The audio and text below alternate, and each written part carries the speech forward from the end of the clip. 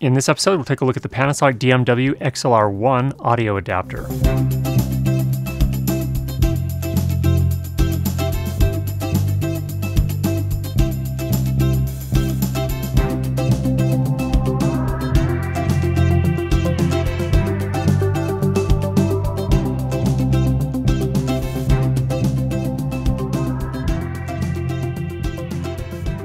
First of all, what is the XLR1? It is an audio adapter that allows you to attach two XLR microphones directly to your Panasonic GH5. The most important question, of course, is how does it sound? Well, throughout this entire review, you will hear the audio that's recorded with the Panasonic GH5, the XLR1, and will indicate the microphone that we're using throughout each of the clips, just so you can have a sense for what those sound like. First of all, let's give you a little tour here. It's a nice small size. It weighs in at about 0.5 pounds, 227 grams. So this is really kind of one of its biggest strong points. Very small, very light, and it keeps your rig very small, which is a super big plus. It is made out of mostly plastic, so it's a decent quality plastic with a metal hot shoe connector and a lock that keeps it in the hot shoe. The nice thing about the hot shoe connector is that there are no cables to connect it to the camera, so it connects and communicates directly through the hot shoe. One little thoughtful feature is this plastic window that you can move up when you're setting the controls, but then you move it back down to keep people from bumping it during recording. Most everything is set on the XLR1 with these switches and a couple of dials or potentiometers here on the control surface, and there are a couple settings in the camera's menu as well. In terms of switches, the first one is one that lets you control the type of input you have, whether that's mic without phantom power, mic with phantom power, or a line level input. Another one for gain level, with settings for plus 20 dB, 0 dB, and minus 20 dB. There's another switch for a low-cut filter or a high-pass filter, same thing, different names. There are settings for off, 16 Hz, and 160 Hz. The 160 Hz setting is probably most useful in cases where there is the risk of a little bit of wind and you want to reduce some of that rumbling noise you get with wind. There's another switch here that you can use if you're recording with just one mic. You can set it to send the single mic to both the left and right channels on the camera audio, which is really helpful so you don't have to mess with that in post. Or if you're recording two mics, it records one to the left channel and the other to the right channel. So in post, you can actually do some mixing. There's a switch to enable or disable automatic level control. We'll talk about that in a little bit more detail in just a minute. And then, of course, there is an audio level dial for each of the two inputs. There's an LED on the back to indicate that the unit is being powered by the camera. And indeed, that is the only way to power this device. There is no other power input options, but it's also a major convenience factor as well. You don't have to have another power source. It all comes from the camera. There's a little clip underneath here to manage XLR cables, because you do have them kind of dangling down from the top of the camera. And then there are rubber covers for the two metal and plastic XLR inputs. And just a note, there are no 1/4 inch inputs. Within the camera, there are some additional settings for the unit in terms of how it records the audio. You can choose 16 or 24-bit, and you can also choose a sample rate at 48 kilohertz or 96 kilohertz. With consumer level audio gear, there are generally two kind of weak points. One is self-noise generated in the preamplifier. Another is limited dynamic range. Now, I don't have a specific test here for dynamic range, aside from using the automatic level control. Let's look at that first. Now, one of the challenges is if you have the gain level set and suddenly your talent gets much louder than they were in the sound check, you can get some digital clipping and distortion. It doesn't sound great, and it generally will ruin recording if it gets too bad. You can fix it if it's not too bad. You can take a look at our previous episode here on how you can fix that in Adobe Audition, but you generally want to avoid it. And we did a test here where we set the gain level pretty high. I talked into it, and we were getting some distortion even with the automatic level control on, which is interesting. The way Panasonic defines the automatic level control is at high volumes, the recording level is decreased to reduce distortion with the sound. It sounds very much like a limiter to me. The problem is here, it seems like it's actually implemented in the digital stage. If you don't understand what that means, the practical impact is that it's not perfect. It's not going to catch situations where your talent suddenly gets very loud. You will still get some distortion. So here we go. Test 1, 2, 3, 4, 5. Check 1, 2, 3, 4, 5, 6, 7, 8, 9, 10. Unfortunately, the XLR1 also does not appear to have a safety track recording feature.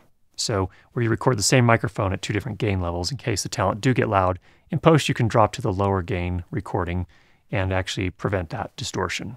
Now, we did a variety of sort of practical noise tests here. These are not super scientific, but this is what I found here. So I set the gain level to 0 dB and the audio level to 50%, which is where I needed to set it to get my peaks hitting minus 12 dB with my Audio-Technica AT4053B hypercardioid microphone. And what we found was the noise floor sat at minus 70 dB, which is actually really, really quite good. I was surprised by that. The next test we did was with a dynamic microphone, specifically the Electro-Voice RE50L, which is a reporter's microphone.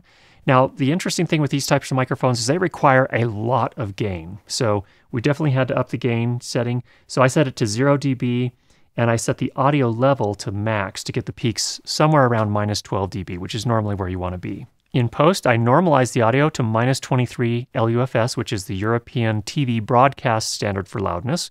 And what we found was that the noise level sat at minus 56 dB. So definitely things got a lot noisier here. So normally I like to see those levels at minus 60 dB or lower. So this was kind of on the edge there, and it may get a little bit noisy if you're going to be working with these specific types of microphones. But these aren't necessarily the type of things that all filmmakers use. They're kind of depending on the type of shooting you're doing. So may not be the best choice if you're going to be doing a lot of work with dynamic microphones. We're now recording with the Electro-Voice RE50L into the Panasonic DMW-XLR1. Make sure I got that right. Yes, DMW-XLR1. And that, of course, is connected to the Panasonic GH5.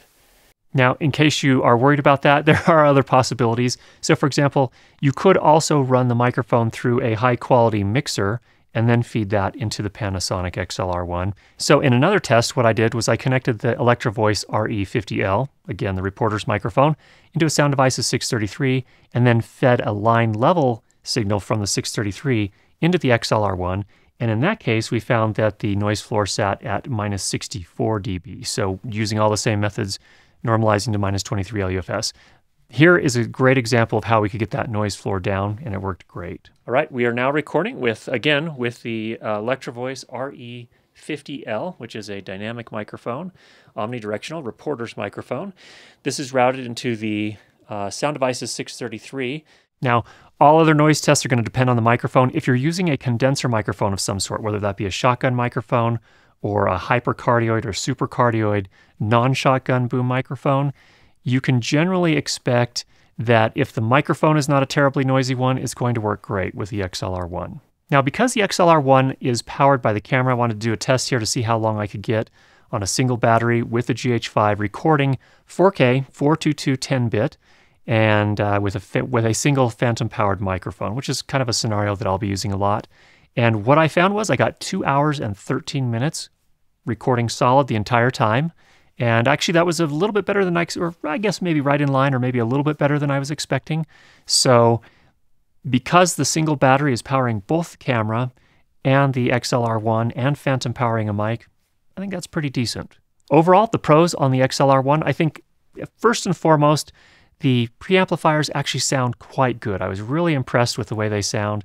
Do they have a lot of dynamic range? Well, they're not really in the same league as something like a Sound Devices mixer that costs $3,300, but they are pretty good, and I think definitely usable. They also have pretty good noise performance if you're using a condenser mic of any sort. Again, that's going to be a shotgun mic or a non-shotgun boom mic of some other sort, like a hypercardioid or a supercardioid. As long as the microphone isn't terribly noisy on its own, you're going to get an overall good result. One of the big advantages is this is very, very small and compact, and it's simple to use. You connect it to the hot shoe, and you're in business. The hot shoe connector itself seems fairly robust. The build quality of the XLR1 is pretty plasticky, but it seems like a decent quality plastic that should hold up decently over time as long as you take care of it. The line level inputs work really nicely. I was concerned sometimes in these types of devices, what they do is they have a line level setting, but it's really just a pad. So you're still running through the preamplifier and you're still, going through that whole circuitry and potentially picking up more noise. In this case, it seemed to work pretty nicely, and we were able to get some good results when you had a mixer feeding a line level signal into the XLR1. Keeps things very simple because it is powered by the camera, so you don't have a separate set of batteries to worry about.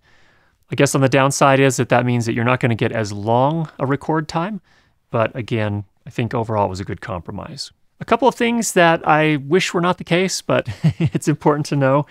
First of all, the preamps get a bit on the noisy side when working with gain-hungry dynamic microphones. So if you're going to be doing a lot of that type of work, this may not be the perfect solution, but if you're using a condenser microphone, shotgun microphone, something along those lines, you can get very good results with the XLR1. And secondly, the plus 20 dB gain setting is actually a little on the noisy side. I didn't find it really usable. You get a lot of hiss and self-noise from the preamplifier when you put it at that level, so don't really find that usable, but almost all the condenser mics I use, and even the dynamic mic, we were able to get enough gain out of it at the 0 dB setting. So I think that's just fine, just something to know. So overall, who is the XLR1 for? I think it's really well suited for corporate video shooters. I think it's also good for people who absolutely hate syncing in post. So this can be a solution in that case. It's also very good for, I think, documentary filmmakers where you want to keep the rig very small and unintrusive. And it also can be good for narrative filmmakers if you're trying to feed a line level signal from a proper audio recorder into the camera so it's all synced up. How does it compare to something like a Zoom H6 or a Tascam DR60D Mark II or 70D? I think it's pretty much in the same league. I think subjectively the dynamic range is about in the same range, and I think that the self-noise is, I think you could probably do a little better with those others with dynamic mics, but this does just as well, in my opinion, with condenser microphones. The nice thing about this, though, that it has over those other two is it's much smaller, and it's a pretty good way to keep your rig really small and unintrusive. So overall, there's a look at the XLR1 from Panasonic. I hope that was helpful for you. If you have any questions, go ahead and leave those down below. And if you have not already subscribed, make sure you do that. And we'll be sure to get you more great videos on how to improve your lighting and sound for video. Talk to you soon.